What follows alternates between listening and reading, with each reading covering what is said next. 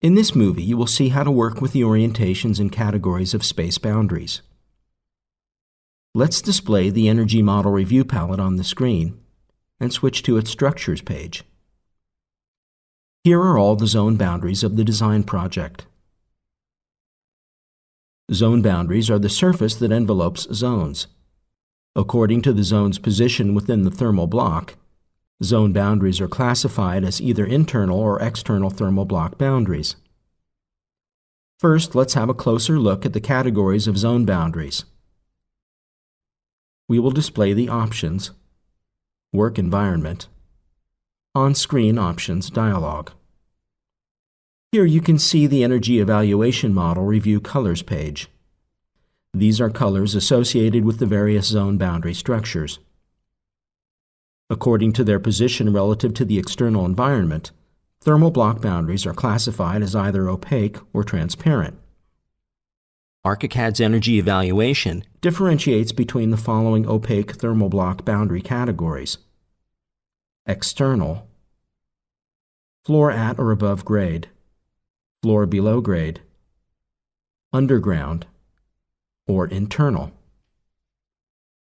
Openings is a transparent thermal block boundary category. This appears on the Openings page of the Energy Model Review palette. The color display of the external zone boundary structures can be modified using the color palette.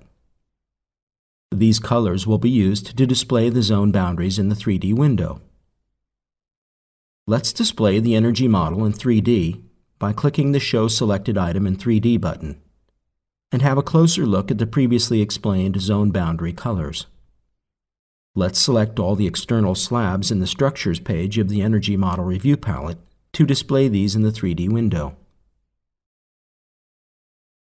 Let's deselect the slabs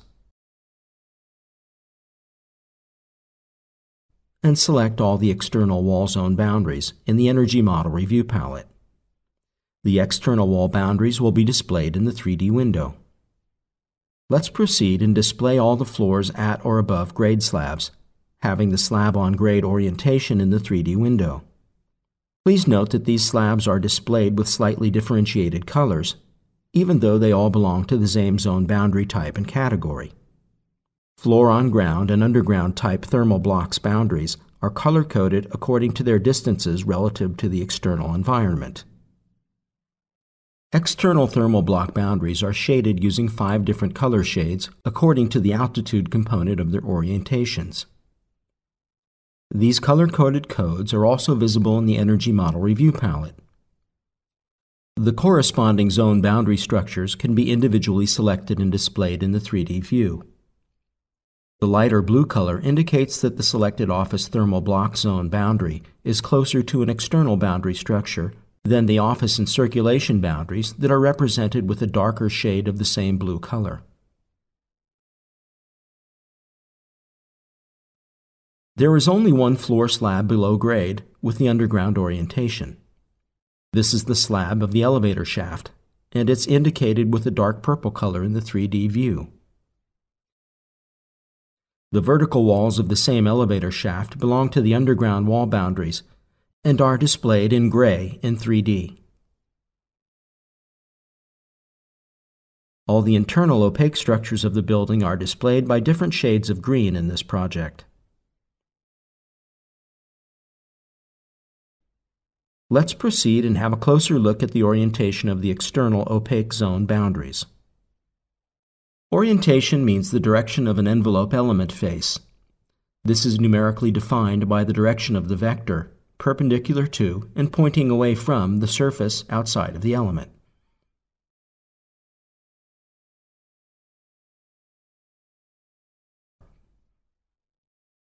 Orientations are automatically defined.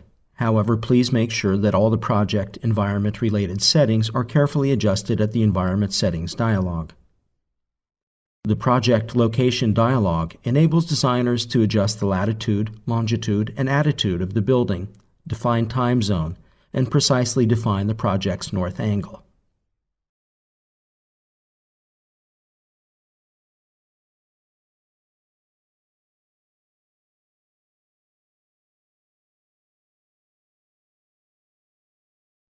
Let's proceed and display the opening page of the Energy Evaluation Review palette. The Categories column is missing here, since all openings belong to the same zone boundary category. The orientation of the openings will be automatically calculated based on the data entered at the Environment Settings dialog. Not only the external transparent windows and doors, but also roofs and curtain wall panels will be listed in this page.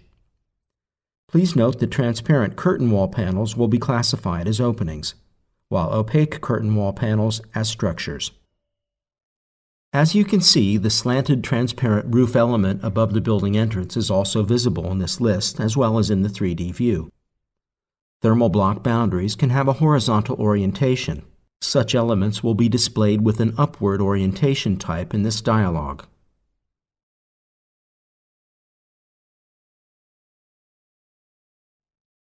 Let's select all the opening thermal block boundaries with the southwest orientation in the list to highlight these in the 3D window. To do such orientation-based selections, it's recommended to sort the list by orientation.